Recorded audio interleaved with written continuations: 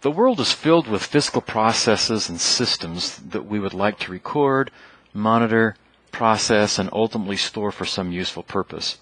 In this video, we'll give an overview of how electrical signals can be created that relate to these processes and systems. We'll also discuss how these signals can be modeled for use in designing electronic systems to interact with these physical systems. Every electronic device, from cell phones to magnetic resonance imaging systems, involve the generation, processing, and production of time-varying voltages and currents that we will refer to as signals. The time variations contain information of interest that must be preserved, processed, and ultimately teased out into useful forms. These signals may arise from transducers that convert non-electrical physical quantities into electrical properties. There's a vast variety of devices that are designed to convert the non-electrical property to a physical or to an electrical property. They're referred to as transducers. And there are transducers that will convert just about any physical property out there that you can imagine.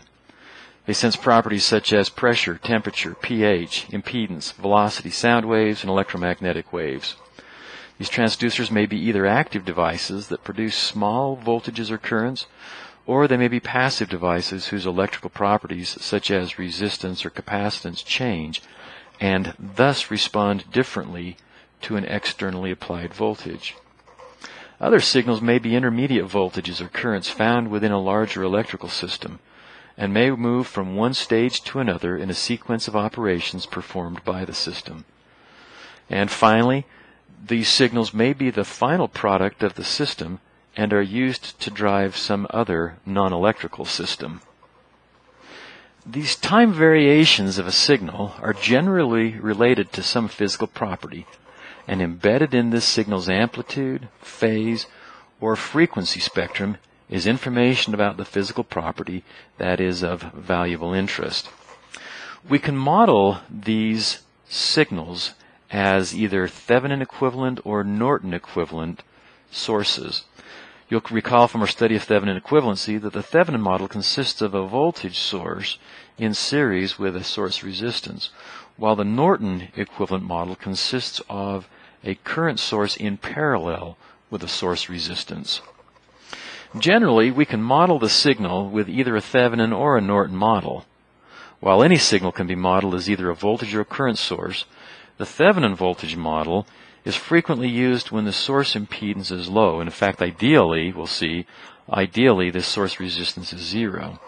And the Norton model may be more useful when the source impedance is large. Again, ideally, an infinite source impedance.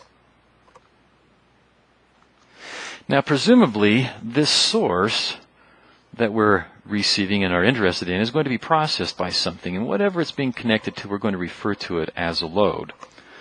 When the load is connected to a model of, or to a source model as a Thevenin source, or to say it a different way, when we're modeling our source in a Thevenin form, a Thevenin model, the load then introduces a voltage division between the voltage source and the load.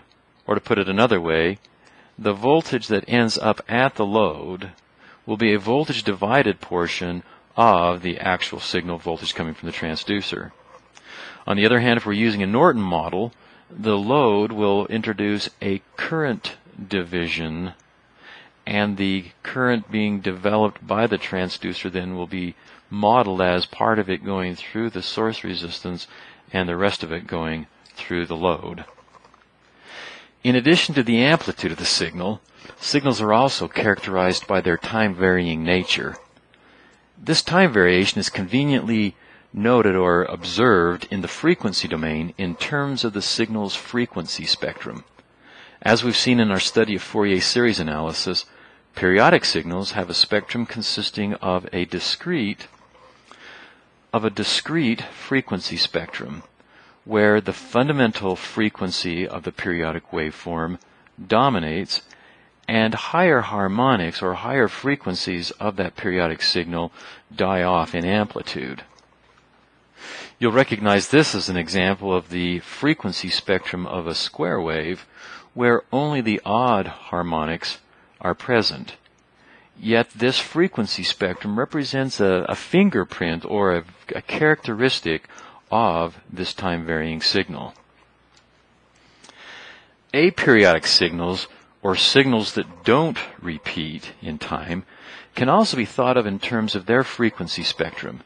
In the case of aperiodic signals, the frequency spectrum is a continuous spectrum defined over all frequencies. So unlike the periodic signals, which had frequencies only at discrete values, aperiodic signals are defined over a continuous frequency range.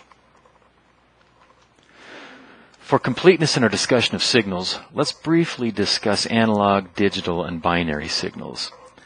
An analog signal is a signal that is continuous both in time and amplitude. Generally, signals arising from natural processes will be analog in nature. An alternative to the analog signal that allows digital computers to process these signals is a digital signal. These consist of a sequence of numbers or sample values of the analog signal taken at periodic intervals. Every delta t seconds, the analog value is sampled. These sampled values are then assigned a digital code or a number to approximate the relative size of that signal at the time it is sampled. By sampling frequently enough, a reasonable representation of the analog signal is obtained. But this sample value will always be an approximation because the analog signal is continuous over its amplitude and can have an infinite number of values. But the precision of the digital number is limited to the number of digits we can allocate to represent the value. This approximation results in what is known as quantization error or quantization noise. The devices that convert analog signals to digital signals are known as analog to digital converters, or ADCs.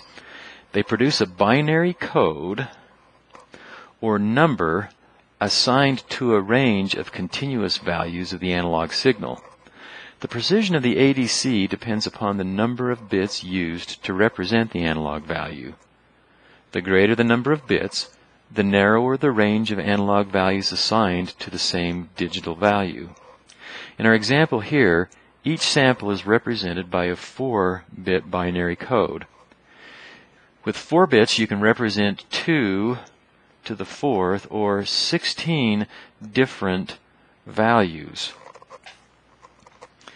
In this case, all the values of this analog signal that varies from about minus 7 volts to plus 7 volts, a little bit more than that, will be assigned one of the 16 different binary numbers. In this case, the value of the analog signal at the first sampling period, so right along in here, here's our analog value. It's sampled at that first sampling period, and you can see that the value of that analog voltage is somewhere between, call it 5 and, let's see, between 5.5 and 6.5 volts. And values that map within, or values within that range of analog values, map to the binary number 1110.